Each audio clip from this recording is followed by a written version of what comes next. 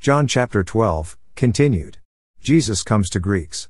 And there were certain Greeks among them that came up to worship at the feast. The same came therefore to Philip, which was of Bethsaida of Galilee, and desired him, saying, Sir, we would see Jesus. Philip cometh and telleth Andrew, and again Andrew and Philip tell Jesus. John 12:20-22. Apparently Jesus has gone into the temple.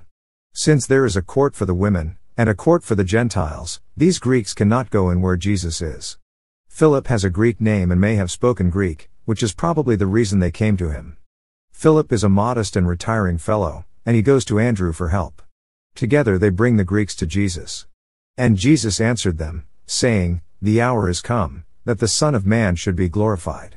Verily, verily, I say unto you, except a corn of wheat fall into the ground and die, it abideth alone, but if it die, it bringeth forth much fruit. John 12:23-24.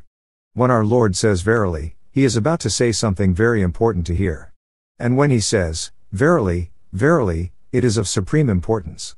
He that loveth his life shall lose it, and he that hates his life in this world shall keep it unto life eternal. John 12:25. Jesus answered them, I think, them, includes both the disciples and the Greeks.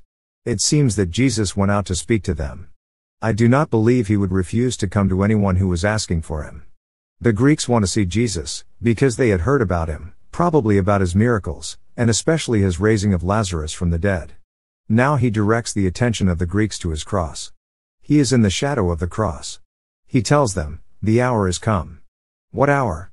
The hour of crisis for which he came out of eternity, and toward which his entire life has moved. You remember, that he had said to his mother early in his ministry, Mine hour is not yet come, John 2:4. Now his hour is come. He is going to the cross.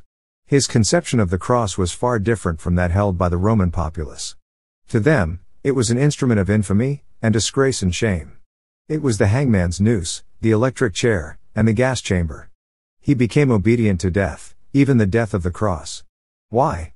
Christ hath redeemed us from the curse of the law, being made a curse for us, for it is written, Cursed is every one that hangeth on a tree, Galatians 3:13.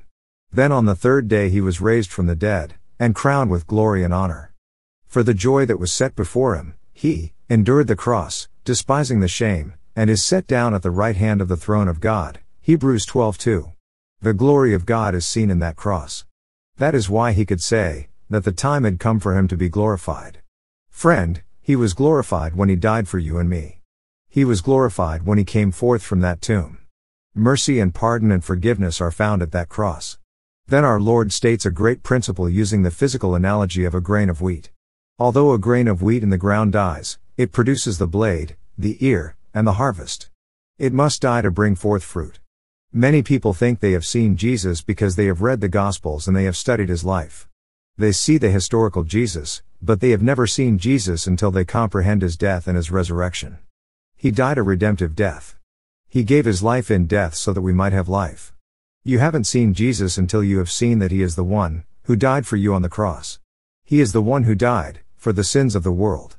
This seems a strange thing to be saying to the Greeks, who had come to see him. He is telling them that there is more than just seeing him physically.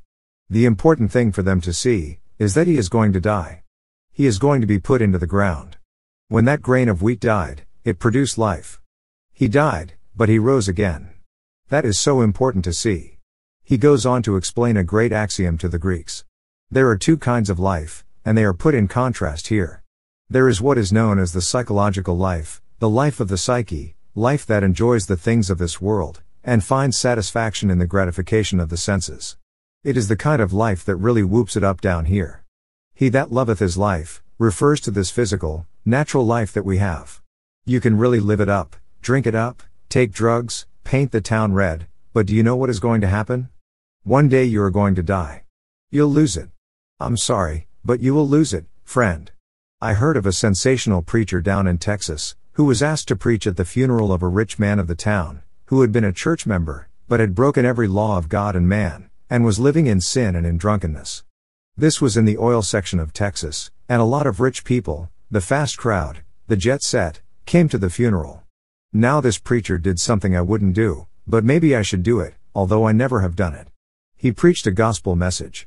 Then he stepped down to the casket, and he preached on what sin will do for an individual, and that it will finally send a man to hell.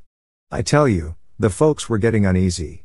Then when he invited them to view the remains, he said, "His life is past, he lived it up, he is through." He despised God and he turned his back on Jesus Christ. Then he looked at that crowd and said, "This is the way each one of you is going to end up, unless you turn to Jesus Christ." Now, friend, that is making it very plain, maybe a little too plain. We do need to tell it like it is. This is what our Lord says. "He that loveth his life shall lose it." That is, if you live it up down here, you'll lose it. Then our Lord makes a contrast. "He that hates his life in this world, shall keep it unto life eternal." This means that if you do not live for this world, or for the things of this world, you keep your life unto life eternal. And eternal life comes from what? It comes through the death of that grain of wheat, that fell into the ground and rose again, the Lord Jesus Christ. That is the way you can save your life, the only way you can save it. "If any man serve me, let him follow me, and where I am, there shall also my servant be. If any man serve me, him will my Father honor." John 12:26. He tells them to follow him, and he is on his way to the cross. He promises that where he is, his servants will also be. "If any man serve me, him will my Father honor."